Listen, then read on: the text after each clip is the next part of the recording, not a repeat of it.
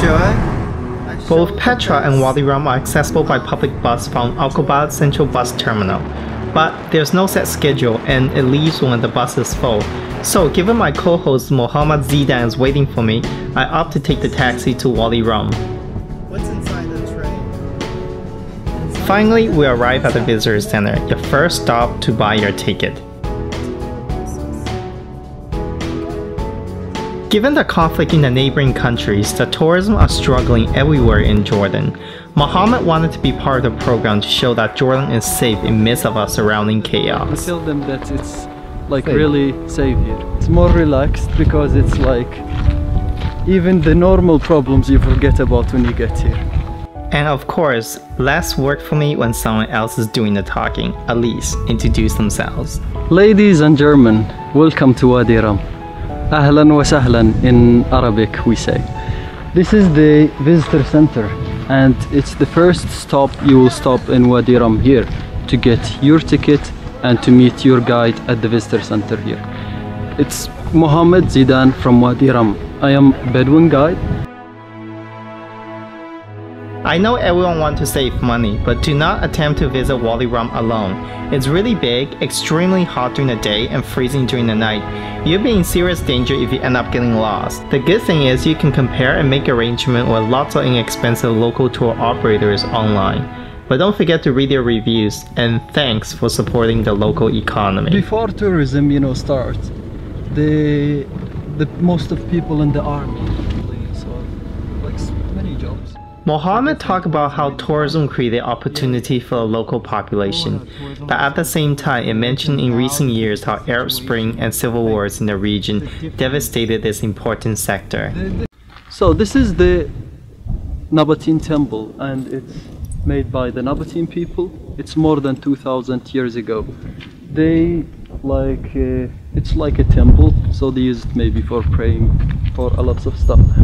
And they used to bring the water from the spring from up, and they used like easy walk from the village. Some people do it by camel. They come here by camel, take half an hour, and then they come back. It's good to see it. You can see like cleaning. Sometimes you have to do this. They don't come to Wadi Rum, to the Wadi Rum village here. Mohammed also talked about how government neglected to improve the lives of people living in Wadi Rum, and most tourists never bother coming here to meet the locals in the village. Not in Wadi Rum. So here we are at the Lawrence Spring. You know Lawrence of Arabia, like he was an English guy. He came in the First World War. He made small spring here for the camels because during the war they have lots of camels and lots of horses that they bring to drink water from here. The reason he make it down because the real spring, it's up in the rock, and you see where the big tree up there by the way. It's very important for the Bedouins here because it's the only spring in the ground, so all the camels and the horses, they come to drink water from here because it's the only place to get the water. We took a quick break at one of the Bedouin tents. Thank you for being so nice. Yeah, welcome to Jordan, the Wadi Rum. My name is the Misk. Doing in the shower and after perfume. Very nice smell. Yeah. These Bedouins set up the tent and offer everyone free tea. They make their living by selling traditional perfume, tea, and crabs. But given the state of the Jordanian tourist sector, it's not easy. So please support them by giving them a tip for their hospitality, or even better, buy something. Canyon here. This area called Kazali Canyon. The name of the mountain, Kazali. Inside the canyon you would see you would find pools. The people before they make it to catch the water. So when they come here and they rest here, they find some water inside. The night before last night it rained a lot, and this place always when it rains a lot there is waterfall come through here. This places it's controlled by the Nabatean, so many caravana pass from here because it's safe area, and there is some Nabatean people also they stay in the area, so they do a lots of drawings. Also I think this writing maybe more than 1000 years ago. I can read only Allah It's mean the God, Muhammad. It's talking about Muhammad, so it's after the Prophet. There's no use to make money if you are... I told Mohammed I really miss my favorite winter sport, snowboarding. Well, we didn't manage to find any snow, but we did find an unusual substitute in form of a sand dune. Oh! Good try! Oh my gosh!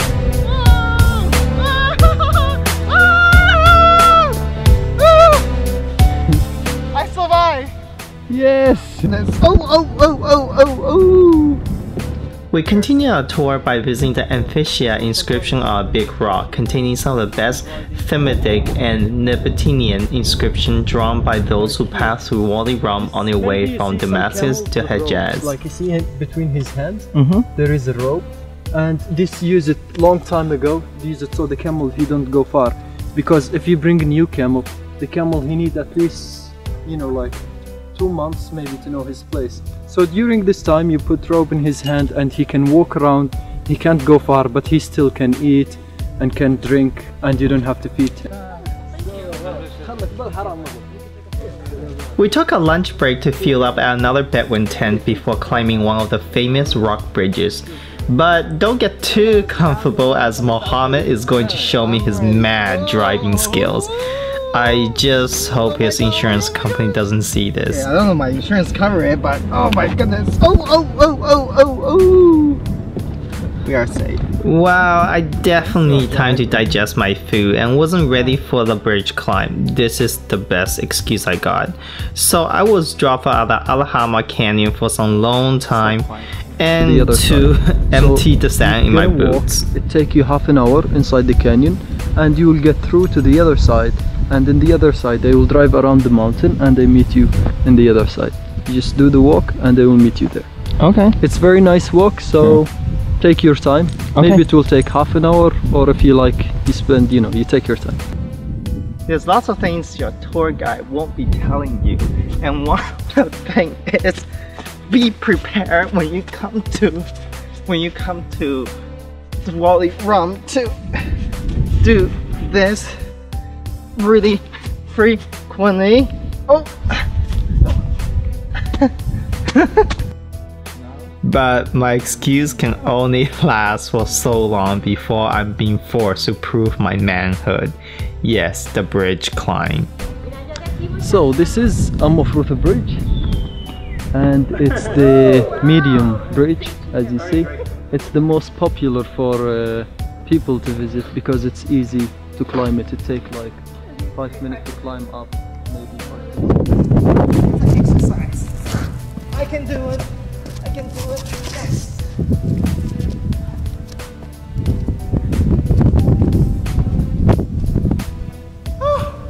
I did it.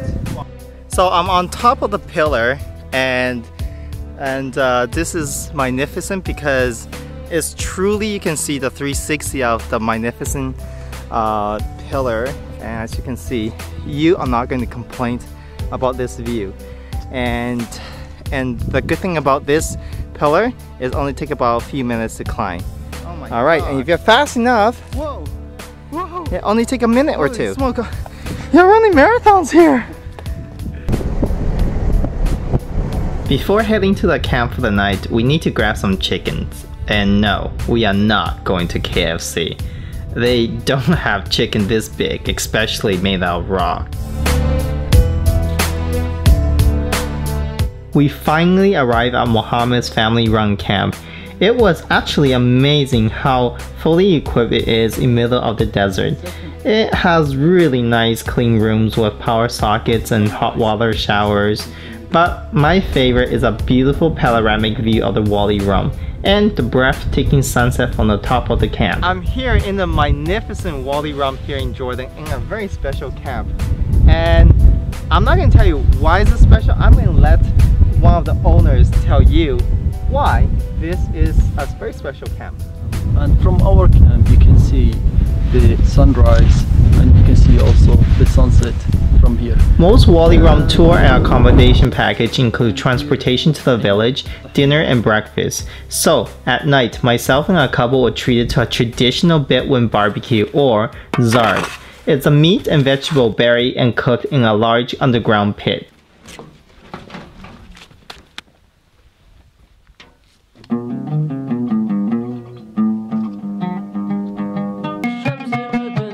It was followed by some traditional Bedouin entertainment in form of a tea, dessert, and music near the fireplace. An amazing, intimate, and authentic experience.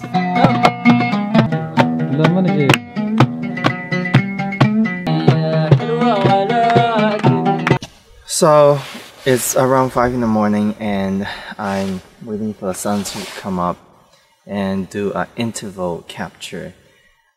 It's really interesting. First time I play around with the interval capture on this camera, so I hope I get the same result right now. Mohammed cooked us a nice traditional breakfast before I packed up for the bus to Petra. On the way to Wadi Rum village, he sent me a traditional farewell song. I must admit I was a little sad to leave this magnificent place.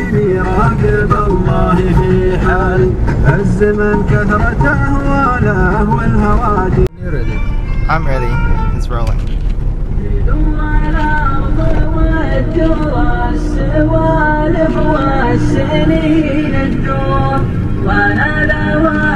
Such a beautiful music.